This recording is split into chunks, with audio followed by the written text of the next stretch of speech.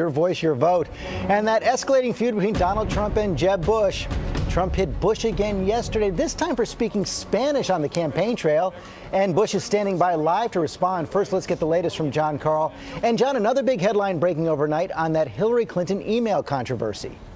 George, the Clinton staffer who set up the private email server at Hillary Clinton's home in Chappaqua, New York, is taking the fifth.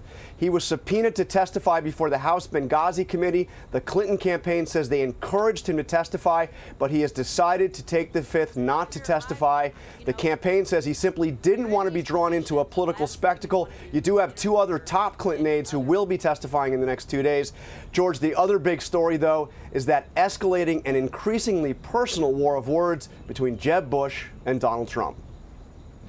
After Jeb Bush's bilingual blitz on Donald Trump, I mean, this is not a guy who is a conservative. The Donald is now slamming Bush for speaking Spanish, telling the conservative website Breitbart.com, quote, "He's a nice man, but he should really set the example by speaking English while in the United States." Yo soy orgullosamente casado con una mexicana americana.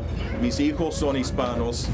On the campaign trail, Bush often breaks into Spanish, the native language of his wife, Columba, and about 37 million other Americans. But Trump's rhetoric against illegal immigration has helped rocket him to the top of the polls, knocking Bush from his once frontrunner status. Trump is crushing Bush both nationally and in Iowa, the state that votes first. Bush is now fighting back with a video hitting Trump on his past positions. In many cases, I probably identify more as a Democrat. Trump told George he's not worried. He's doing very poorly in the polls. He's a very low-energy kind of guy, and he had to do something, so they're spending a lot of money on ads. Jeb Bush's campaign manager, Danny Diaz, hit back at Trump hard on Twitter, tweeting, quote, "Donald Trump against Spanish? Says Reagan not a conservative? Looks like a one-man mission to kill the GOP." And that is the view from Bush headquarters. Well, let's hear from the man himself right now. Thank you, John. Jeb Bush joins us now from Manchester, New Hampshire. Governor Bush, thanks for joining us this morning. We just showed that tweet from your campaign manager. Is that what you think, that Donald Trump is a one-man mission to kill the GOP? I think Donald Trump is trying to insult his way to the presidency, and it's not going to work. People want an uplifting, hopeful message. People come to this country to pursue their dreams.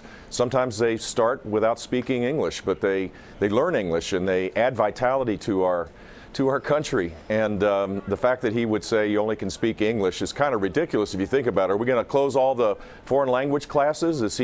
Why would he have a contract with Univision for his beauty pageant? I mean, this is a diverse country. We should celebrate that diversity and embrace a set of shared values. And Mr. Trump doesn't believe in those shared values. He wants to tear us down. He doesn't believe in tolerance. He doesn't believe in the things that have created the greatness of this country.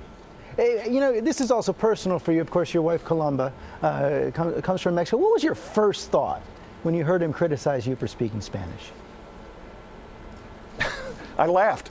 I mean, this is a joke. I was in a press gaggle where people asked me a question in Spanish, and I answered it in Spanish. I was in a classroom 2 days ago, La Progresiva High School, where these young, beautiful kids all speak English, but they also speak Spanish. And one of them asked me a question in Spanish. I answered it.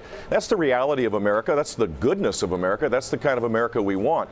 So part of it is you laugh because it's so bizarre, but it's hurtful for a lot of people. And Mr. Trump knows this. He's appealing to people's angst and their fears rather than their higher hopes. Well, he's also called you low energy, a stiff, says you're a joke on immigration. The last thing we need is another Bush. Why do you think he's out to get you?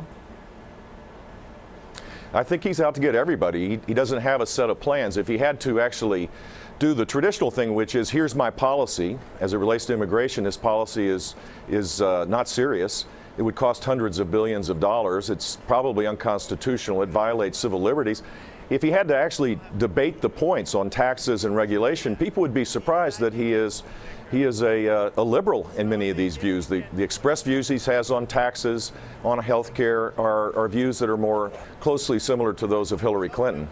You know, the chairman of the RNC, Reince Priebus, is now circulating a loyalty pledge among all the candidates. Mr. Trump told me yesterday he'd support you over Hillary Clinton if you get the nomination. Would you support him? Yeah, I would, of course. Of course, I would. We need to be unified. We need to win. And I think Mr. Trump ought to figure out a way to maybe to lessen the divisive language, the hurtful language, and talk about the aspirations of the American people rather than trying to prey on their fears. There is that Hillary Clinton headline this morning as well. One of her staffers taking the fifth after being subpoenaed to the House committee. What do you make of that? She hasn't been truthful. She has had a private server hidden from the Obama administration against their rules. We found out about it because of an FBI investigation. People have paid a heavy price for something similar to what she's done. She should come clean. She should say why she did what she did. Classified information should not be on private servers. In the world we're living in, where she spent most of her time traveling around the world apologizing for the leaks that were done by the Manning episode and the Snowden episode, you know, she should have known that this was completely inappropriate and might be illegal. Finally, sir, you've had a pretty tough summer. Polling averages show you in single digits nationally, single digits in Iowa, single digits in New Hampshire. What happened and how do you turn it around? Turn it around by recognizing it's a long road. We have a well-funded campaign. Next week, I unveil a tax plan that I'm really excited about that will create economic opportunity. I'm focusing on how can we lift people out of poverty? How can we give the middle class a pay raise for the first time in 15 years? We have big structural problems in our country, and my focus is on giving people a sense that I have the leadership skills to help them. And over time, I think that'll be an effective message. Governor Bush, thanks for joining us this morning. Thanks, George.